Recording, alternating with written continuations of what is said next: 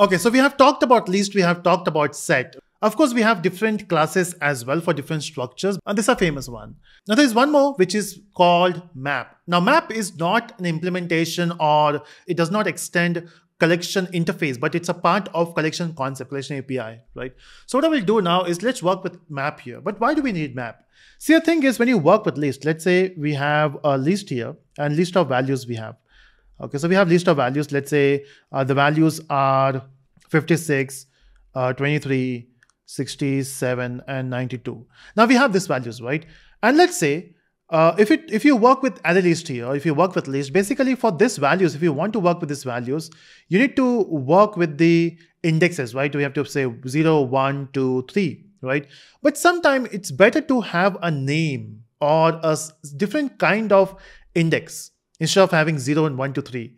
Example, let's say if we talk about phone book, we have a name and a number, right? So can we have something like this? I want to say these are my students' marks, right? So I want to say this marks belongs to Naveen. This marks belongs to, let's say, Harsh. This marks is belong to Sushil. And we got Kiran. So instead of having index value, can we have a name to it? Okay, instead of having index value. So can we do it? And that is possible with the help of a concept of key and a value pair. So we have a key and a value. So example, this value which is 56, 23, 67, 92, they are values. And the key for this is Naveen, the key for this is Harsh, the key for this is Sushil, and the key for this is Kiran, right? And we can achieve these two things in one data type or data structure, which is called a map. So what is map? Map is basically a collection of, not map, map is a collection of key and a value pair. How do we achieve that? So what we can do is we can remove the entire section from here just to keep it clean. And let's work with, okay, we don't even need these imports now. So let's create a map. So where you can create a map is map. And okay, let's import the package for this, again, java.util. And we can say this is students, that's map of students, and new. Now map itself is an interface, if you can see, and it supports key and a value pair. Now if you remember when we talked about array list, it was having E there, right? Because it represents elements. In map we have KV. It is just a character representation of what you are going to insert. Now this K and this V can be replaced with data types like string, integer, float, or we can have student, string, whatever the type of you want to work with. So now we have to look for a class which implements this. So the class name is HashMap, right? And in this as well, we have to mention the type of it. The type of key we are working with is string, and the type of value you're working with here is integer, okay? And of course, it can be anything. It can be string, student, it can be student, string, that's your choice. Whatever data you're entering, but we got this map here. Now, once you got this map, I can simply add some values here. How do we add values? It's very simple. You say students dot. Now we don't have an add method. We have a put method. So you have to use put, and we can specify two things, the key and a value. And as per our diagram, we have seen the key I want to insert is Naveen, and the value is what, 56. And likewise, we can have all the values here, copy, paste, paste, paste. And this is Harsh, and the value here is 23. This is Sushil, the value is 67. Kiran, it's 92. So we got all this key and a value, right? And then if you want to print it, you can actually do it. Before this, we were using list, and then for every value here, we were using index, but now we have a logical name to it. It is much easier to work with names, right? So I will say S out, and here, let me print the students. Basically, I'm printing the map itself. I will compile this code and run, and you can see we got a map. We got Naveen 56, we got Sushil 67, we got Kiran 92, and Harsh 23. Now, one thing to observe, even this is not following a sequence. You can see we got Naveen first, then we got Sushil, we got Kiran, we got Harsh. Okay, looks like more of a set, right? Let's explore more. Okay, so we can do that. Otherwise, if you want to fetch a particular student, only one student, you can say students dot, you can say get, and in this get you can specify the key. Let's say I want to get the marks for not all the students, but let's say Harsh. I can specify the key here, and if I compile this code and run, you can see we got 23. That's the marks for Harsh. Okay, we can do that. Okay, one more thing. I want to print all the values. But then what I will do now is, let me say, during my school days, we used to, after the exams, when the paper is checked, we used to get the paper back to calculate the marks, right? So we used to turn the page, we used to calculate each and every marks. And at the end, once we add all the values of all the marks of each question, if that marks is more than the marks which you got on the paper, which is checked by your professor, we used to go and correct it, right? Of course, if you got extra marks, then you don't go there. But let's say Harsh got 23, and after calculation, we have changed it.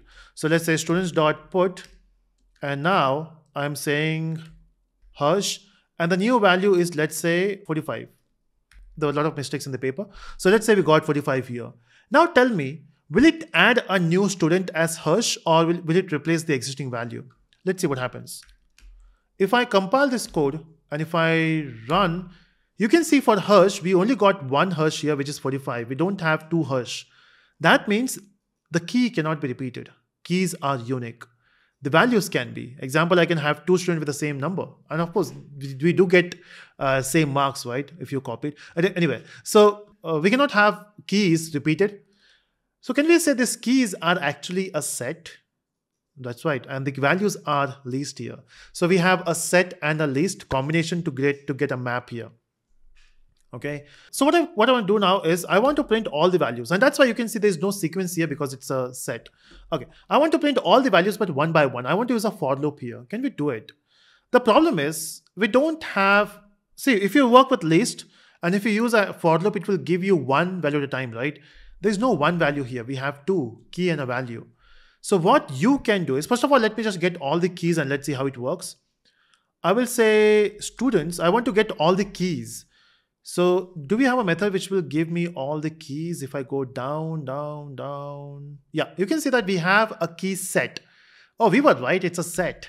So I'm printing all the key set now. So if I compile this code and run. Oh, okay, so that we got all the keys. If key set gives me all the keys, if I run a loop on this, if I say for, what's the type of key set? It's a string, right? So I can say string name colon, it is coming from students dot key set. Okay, so what I'm doing is this key set will give me a set, right? And from that set, you are fetching one name at a time. And with that name, I'm printing first of all name as it is. And I will give a space in between, or maybe a colon. And then I can provide the, I want to get the value. How do you get the value? So you can say students dot, remember we have worked with this, get, and you can pass the key which is name. Of course, right, your key is in this name. Or maybe I can, just to make it simple, instead of same name, I can say key itself. And here as well, I can say key. Here I can say key. Right, simple. And now compile, run. Oh, can you see that we got key and a value there. So that's how you can print all the values from a map. Now, why we are using our put method here is because when we say add, we are adding a new element. When you say put, it says try to add the element. If you already have this key, just replace it. That's put. Okay, apart from this, do we have some more methods to explore? So if I say students dot, we got a put. We can also say get. We can also get values, all the values. The way you have keys set, which gives you all the keys. When you say value, it will give you all the values. Apart from this, we can use remove to remove the particular element or the particular entry. We can replace as well. Yeah, those are the methods we have, and please explore those methods to understand this more. So that's how basically you can use map. In fact, apart from this, we also have a hash table. So if you can see, we have hash table here, and both works almost same. If you compile this code and if you run this, you can see we got the same output. So what's the difference between hash table and hash map? If you go here and if you go on top, okay, so if you can see in the hash table code, it says the new collection implementation, which is hash table, is synchronized. Now it depends upon which you want to use. So if you want to use a synchronized version, you can use hash table. If you want normal, we can use hash map. Now what is synchronized? If you remember, we have worked with threads. So if you have multiple threads working, then it's better to use hash table to make it synchronized. Right, so if you go up, let's go to hash map to see what it says. So if you go to hash map, okay, it says if you want to work with multiple threads and if you still want to use hash map, then use synchronized externally. So if you want to use synchronized, use HashTable, otherwise HashMap works. So yeah, that's how basically you can use map, and that's how you can fetch the values.